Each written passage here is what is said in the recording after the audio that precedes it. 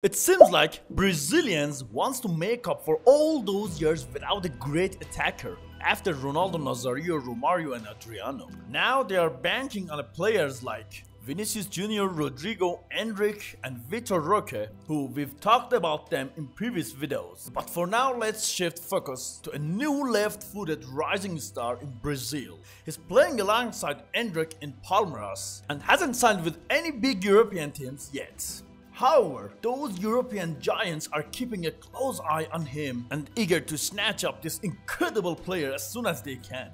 This player, known as Messinho, a combination of Messi and Brazilian legends like Ronaldinho. Ladies and gentlemen, behold Estevao Willian. This video is created because of the suggestion from one of our valued subscribers.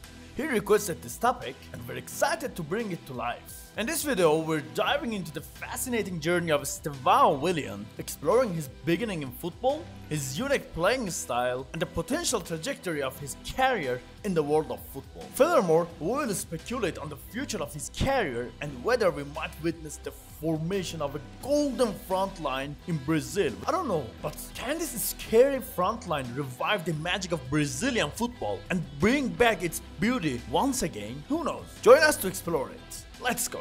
Estevao's football journey began at Cruzeiro in Brazil when he was just 10 years old.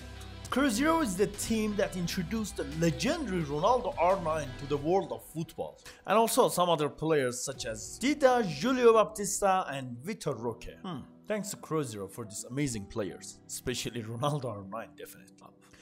Estevao didn't spend much time at Cruzeiro. He transferred to Palmeiras to join Endrick as his teammate in the U17 team. This move marked an important chapter in Estevao's career, as he embarked on a new journey alongside Endrick, and with the forging a partnership, they helped themselves and their team. Estevao's performance was truly remarkable, scoring 9 goals and providing 4 assists in just 9 matches. Wow, it's incredible. Such an outstanding performance caught the attention of Brazil's U17 national team selector, so he joined the squad in the U17 FIFA World Cup. Estevao showcased his talent. He scored 3 goals and provided 3 assists in 5 matches. And despite Brazil's loss to Argentina and eliminated from the tournament, Estevao's eye-catching plays gained attention and showed him as a new rising star in Brazil. When he was younger, he dubbed himself Messinho, in honor of his favorite player Lionel Messi and his dream team Barcelona. But the point is, he's not playing like Lionel Messi. He's playing more like Neymar and other Brazilian football players rather than Messi. He's similar to a new version of Neymar, but with his left foot. It's amazing. And he usually plays as a right winger. And if he keeps getting better, he might even play as a number 10 position in the future. He has already proven himself as a promising star, as a great right winger. However, he needs to work on his physical strengths, because compared to Endrick and ROQUE, he's a bit weak. And if he doesn't improve in this aspect, he might get injured when playing in the adults team. But on the other hand, his incredible dribbling skills are truly captivating.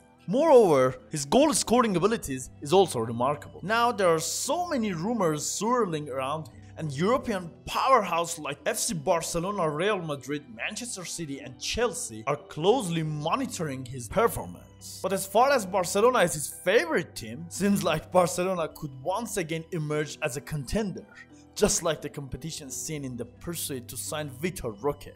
However, Barcelona has faced challenges due to the renovation of Camp Nou and financial problems. Even during the last summer and also in 2022, they focused on signing players at the lowest possible price or for free. For instance, they secured Lewandowski's service for just 45 million euros. But as far as Vitor ROQUE and Estevao share the same agent, he can be very close to sign with Barcelona. This scenario mirrors the situation with Vinicius Jr. and Endrick, who were both represented by the same agent and leading to their signing by Real Madrid. Now we eagerly anticipated 2 exciting events. First, the thrilling El Clásicos with a full of Brazilian stars, Then secondly, the possibility of witnessing one of the best Brazilian attacking line in history. Picture this: Endrick as a center forward, Vinicius Jr. and Vitor as the wingers, Estevao and Rodrigo supporting as a second striker. What do you think? So for more information about new generation of Brazilian football, watch these two videos about Endrick and Vitor. And don't forget to subscribe to my channel.